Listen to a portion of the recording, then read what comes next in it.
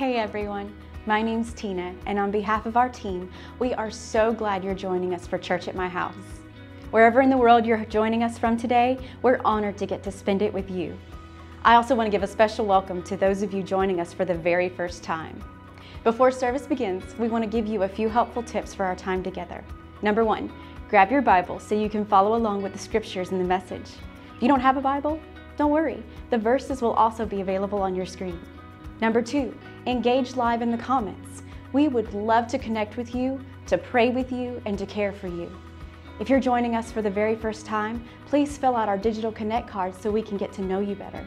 And most importantly, number three, turn up the volume and let's get ready to worship together. We love you and we hope you enjoy today's service.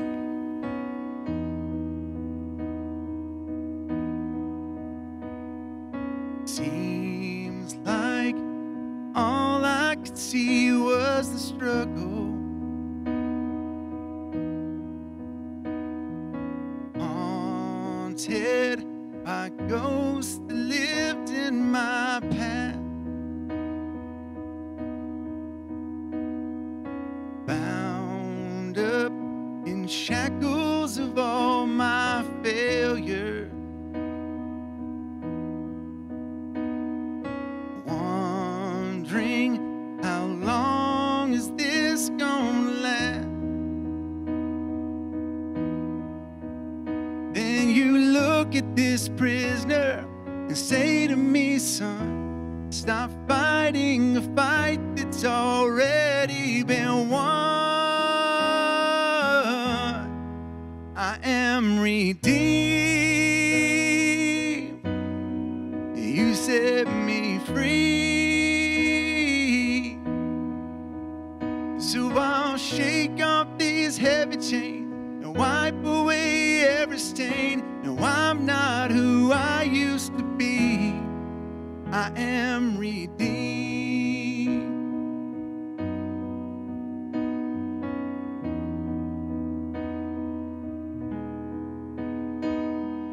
All my life I have been called unworthy, named by the voice of my shame and regret.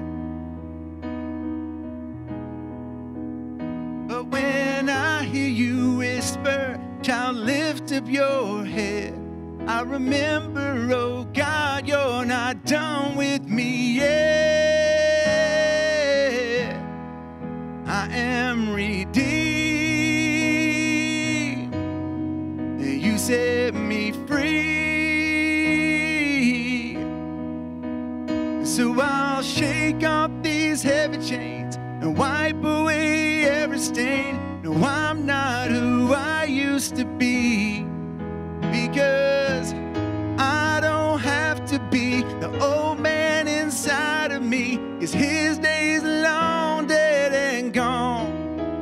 Because I've got a new name, a new life, I'm not the same, and I hope that will carry me home. I am redeemed. You set me free. So I'll shake off these heavy chains and wipe away every stain. Now I'm not who I used to be. I am redeemed. You set me free.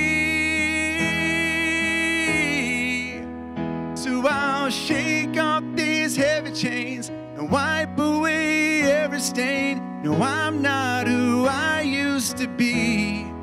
Oh God, I'm not who I used to be. Jesus, I'm not who I used to be. I am redeemed. Thank God, redeemed.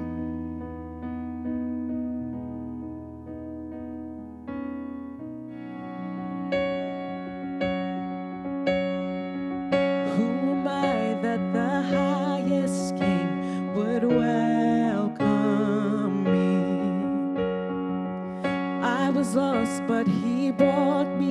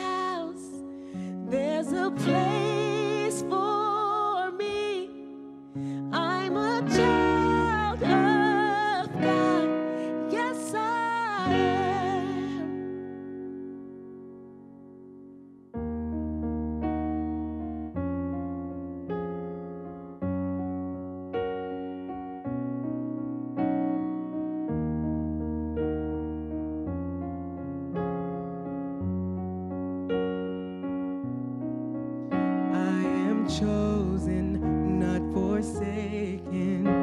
I am who you say I am. You are for me, not against me.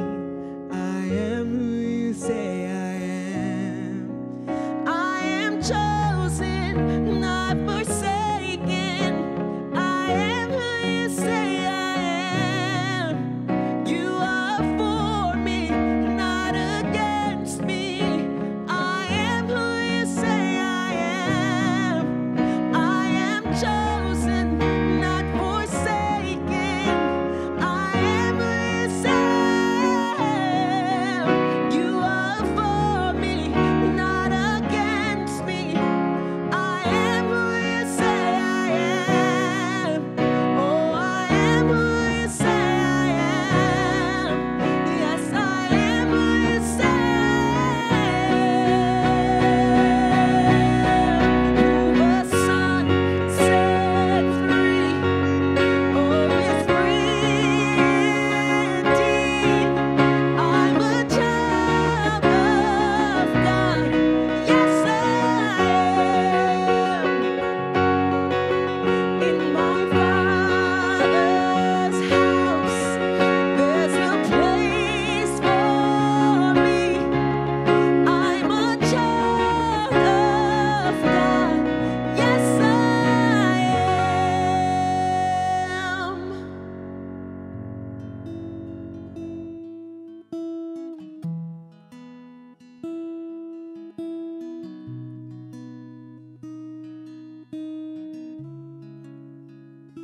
You are here, moving in our midst.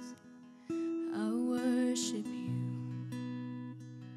I worship you. You are here, working in this place. I worship you. I worship you. You are waymaker, miracle worker, promise keeper, light in the darkness. My God, that is who you are.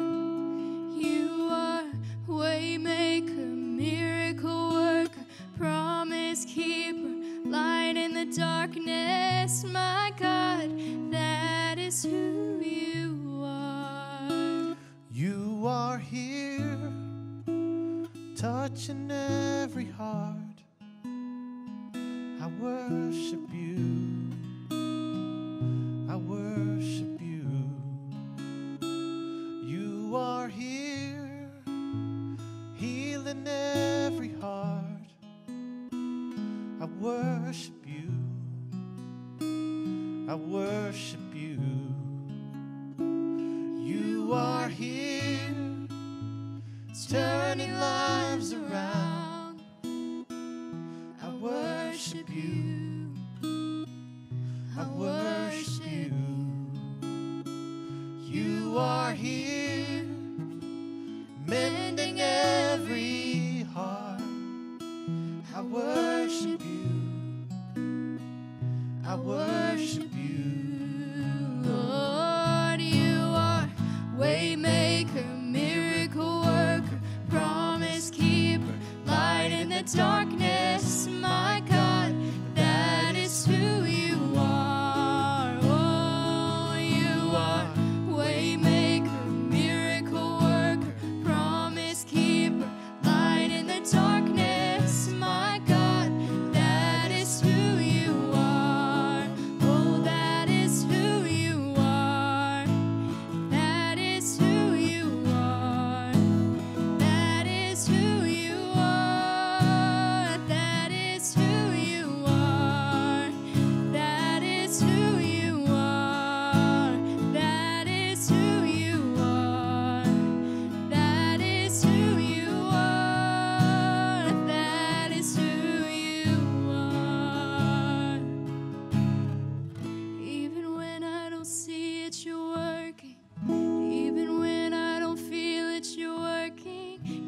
stop, you never stop working. You never stop working. Even when I don't see it, you're working. Even when I don't feel it, you're working. You never stop working.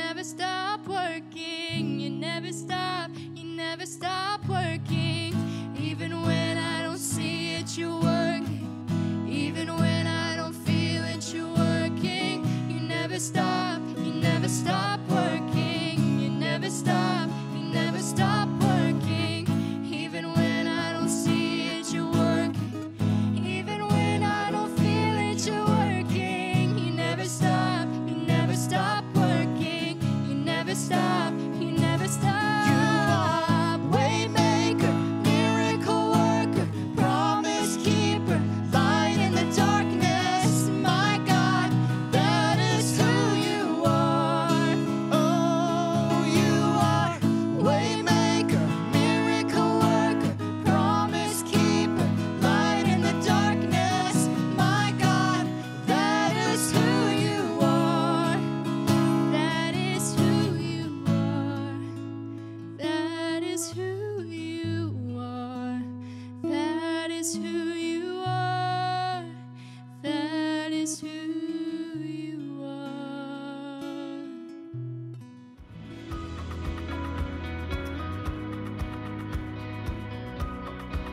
Hey church family, good morning. Thank you for worshiping with us online today.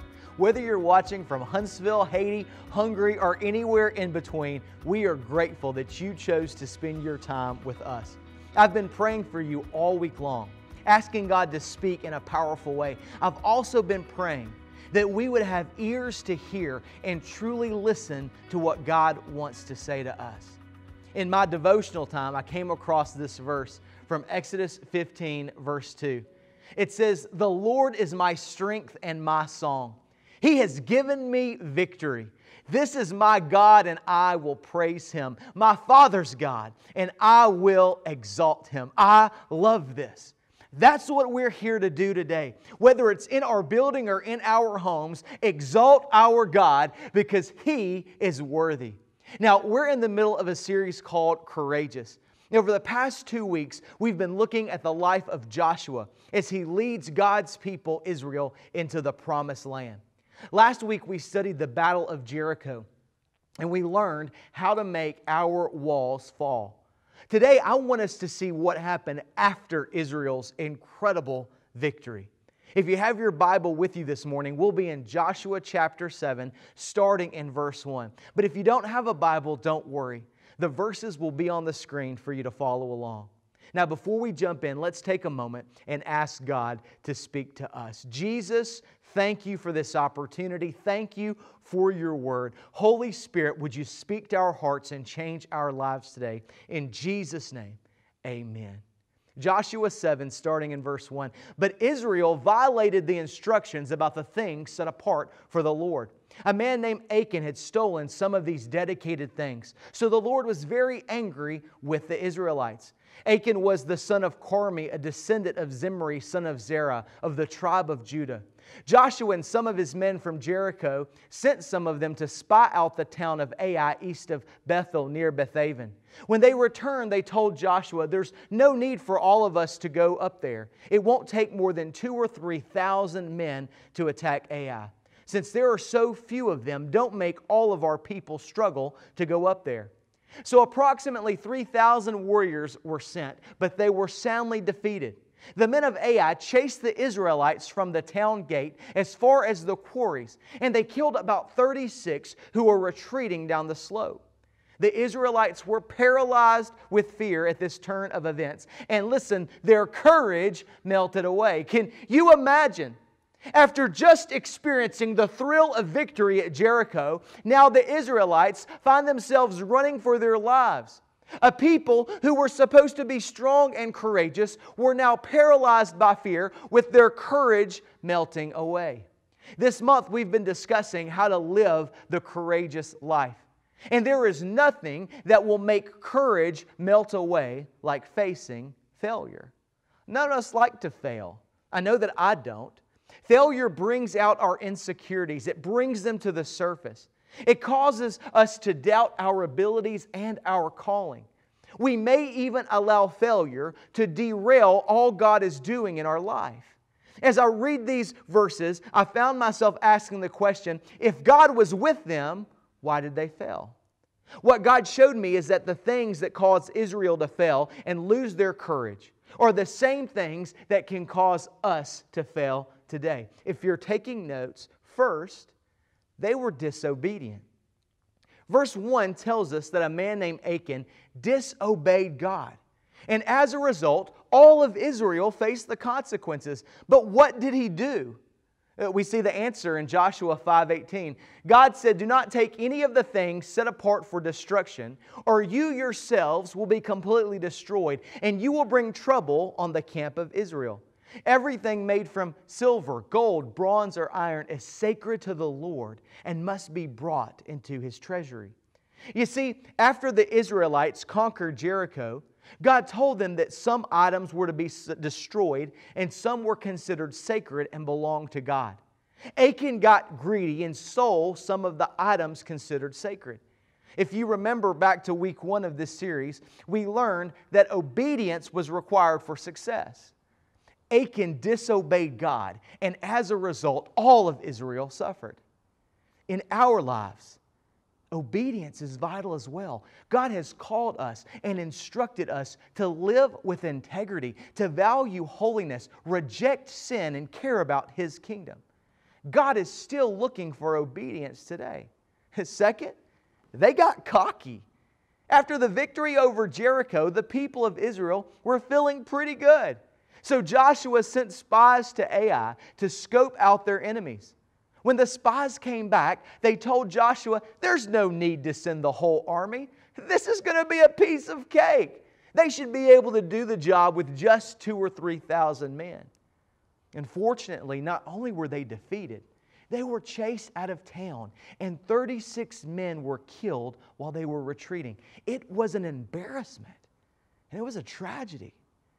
Maybe they mistook God's power for their own. And maybe they didn't want to bother God since the battle looked so easy. For whatever reason, between Jericho and Ai, Israel's confidence in God transformed into cockiness, and they paid the price. Proverbs 16 verse 18 reminds us that pride goes before destruction and haughtiness before a fall. It happened to Joshua, and it can happen to us. Sometimes we will face failure in our life because we allow pride, arrogance, and ego to take us down the wrong path. In this passage, we also see that ultimately they left God out. What I find interesting is that in almost every chapter until chapter 7, it starts with the phrase, "The Lord said to Joshua." In every situation, Joshua is spending time with God, listening to God. But with Ai, it's different. Did Joshua decide not to spend time with God that day? Was God speaking and Joshua not listening? I don't know. What I do know is God is never mentioned in the decision to take a small army to try to conquer Ai. They left God out of the decision. If you want to fail, this is definitely the key. Yet, leaving God out can be commonplace in our companies, our churches, and in our daily decisions. We tend to lean on our own education, our experiences, our feelings, or the opinions of others instead of going to God. And this is proof that it doesn't matter how easy we think something is, we don't ever want to go into a situation without God's blessing. Now you may be thinking, Jason, hey, this is all good advice to keep me from failing in the future. But what if I've already failed? I'm so glad you asked. Let's keep reading in verse 13. It says, "Get up, command the people to purify themselves in preparation for tomorrow. For this is what the Lord, the God of Israel, says. Hidden among you, O Israel, are things set apart for the Lord. You will never defeat your enemies until you remove these things from among you. See, in this verse, God gives Joshua and He gives us a plan to overcome failure and regain their courage. Quite simply, God says, get up, get right, and get ready. Get up. God is saying that your failure doesn't define you. Don't allow your failure to discourage you. You might be down, but you're not out. He says, get real. God didn't mince words. He told Joshua that there were some real problems that needed to be corrected. Mainly, they needed to find out who disobeyed and stole the sacred items from Jericho. And in our lives, we have to get real and we have to understand why we failed so that we too can make corrections. And then God said, get ready. Get ready because you're not done yet. God's call is still on your life. You are not disqualified. God made it clear that once they corrected course, that they would again defeat their enemies. Get ready because failure doesn't have to be final. God can have the last word if you let Him. Maybe you're watching or listening today, and what you're feeling goes even deeper than failure. And maybe you question whether God even knows you or cares about you. Listen, this is for you. The Bible says in John 3:16 that God so loved the world, He gave His one and only Son, that anyone who believes in Him shall not perish, but have everlasting life, eternal life. God knows you, and God loves you. It doesn't matter how bad you failed in the past. It doesn't matter what you've done. God loves you. And He loves you with such a passionate love, with such a reckless love, that He stepped out of heaven as the God-man Jesus Christ to make a way for you to be saved, for you to be rescued from your sin. You see, each and every one of us is born a sinner. We all rebel against God. We do things, think things, say things that disobey Him and dishonor Him. And because of that, we receive punishment. But here's the deal. God doesn't want you to receive that punishment. He doesn't want you to experience hell. No. Instead, God came down from heaven and lived a perfect life as the God-man Jesus Christ. He willingly gave Himself up to die on a cross, to take your punishment, to take your sin, so that you wouldn't have to experience hell. Jesus died so that you may have life. But He didn't stay dead. And the Bible says that 3 days later, Jesus rose again from the grave. And He proved to everyone that He was exactly who He said He was, the Son of God in the flesh. Now, you may listen to that and say, gosh, I want Jesus. I want to follow Him. I want to be forgiven. I want my relationship with God restored. It must be so hard. What do I have to do? Here's the beautiful thing. Jesus has already done the hard work, and He has made forgiveness and salvation available for you. All you have to do is accept it. Trust Him. And make the decision to follow Him with your life. To say, Jesus, I'm not going to be the God. I'm not going to be the boss of my own life anymore. Jesus, I'm going to follow You. I want You to be in charge. I want You to be in control. And it doesn't mean that it's going to be easy, no. But no matter what you come up against in your life, you can have the full confidence that Jesus is with you, that He is never going to leave you or abandon you. But it's a decision that only you can make. And I want to give you that opportunity today. Here's what I want to ask you to do. I'm just going to ask everyone to bow your head and close your eyes. Let's make this a personal moment, if you can do that.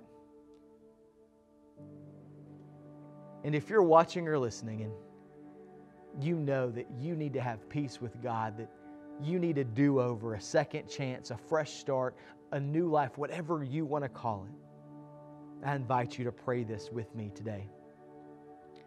God, I realize today that I'm a sinner. I've been doing things and saying things and thinking things that, God, they're just wrong. They disobey you, they dishonor you. Really, God, I've been rebelling against you because I've wanted to do my own thing. And I realize now that I need to be saved. I need to be rescued because I'm destined for hell. And God, I realize that Savior is your Son, Jesus Christ. God, I believe that Jesus died on a cross and that He rose again from the grave so that I could have an abundant life. God, would you forgive me? Would you save me? Would you make me brand new today? Jesus, you are my Lord, and I want to follow you for the rest of my life. And Jesus, it's in your name I pray. Amen. If that was you, that is the greatest decision that you can make with your life. But please, don't change the channel. Don't turn off this video without reaching out and letting somebody know. You can go to our website, or you can check out our digital connect card in the post above or in the comments below. Give us a name and email address. Let us know if you became a Christian today, or if you rededicated your life to Christ today. Whatever decision you made, let us know, because we want to pray for you and we want to celebrate with you. And not only that, I want to send you my ebook, Next Step for New Believers. Because there are some things that you can do to grow in your newfound faith, to become more like Jesus, to be everything that God has called you to be. And we want to make that available for you. We love you and we are for you, and Jesus loves you and He is for you. Now, at the end of every service, we dedicate time to prayer. It's a part of Jesus knowing you. It's a part of Jesus showing His love for you and us showing our love for you, to say that you're so important to us that we want to pray for you. We want to pray in agreement with you. We want to call your name out to Jesus for whatever it is that you're going through. And so in just a moment, we're going to worship together one last time today. And while we're worshiping, maybe you just need to stop and take a moment and worship. Maybe if you're in your home or if you're in a private place, you just want to throw your hands up and you want to sing praises to God. But maybe you have something that's burdening your heart. Maybe you have a prayer request that you want to let us know about. I encourage you. You can fill out our prayer and care card online. You can email us, or you're welcome to post your prayer requests in the comments below. And we would love to pray with you and for you. Let's pray together and worship. And oh, how He loves us so. Oh, how He loves us. How He loves us so.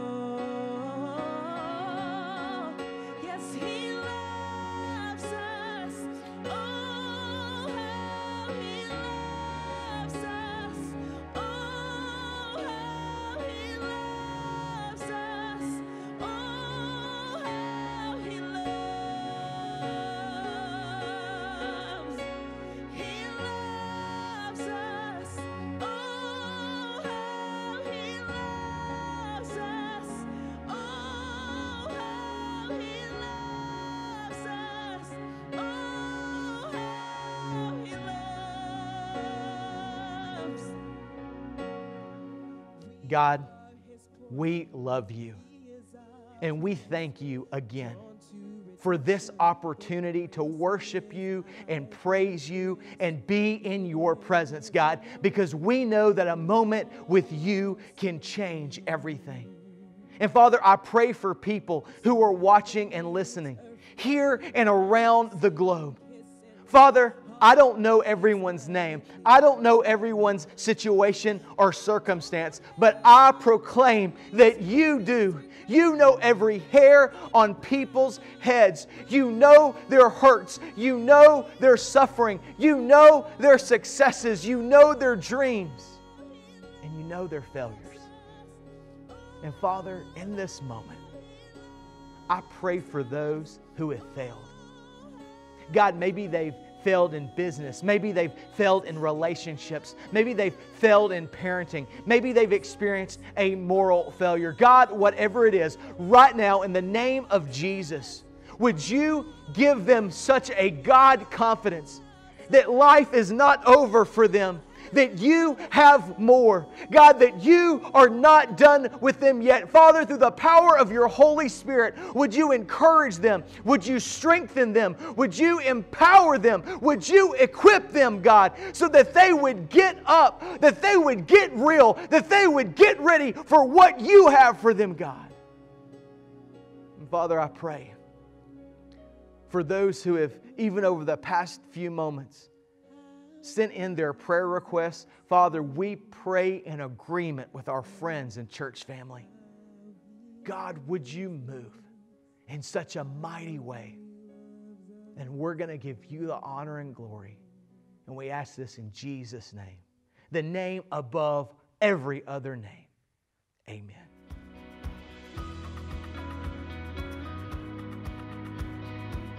Thank you again for joining us for this morning's service.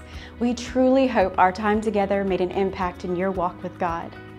If you made the decision to trust in Jesus as your Lord and Savior, congratulations. Following Jesus truly is the greatest decision you can ever make. Please let us know by filling out the Digital Connect card. We want to reach out to you and help you grow in your faith. If you're a member of our church family and would like to financially support the mission of Church at My House, you can give online at the link in the post above. We love you, and we hope you have a great week.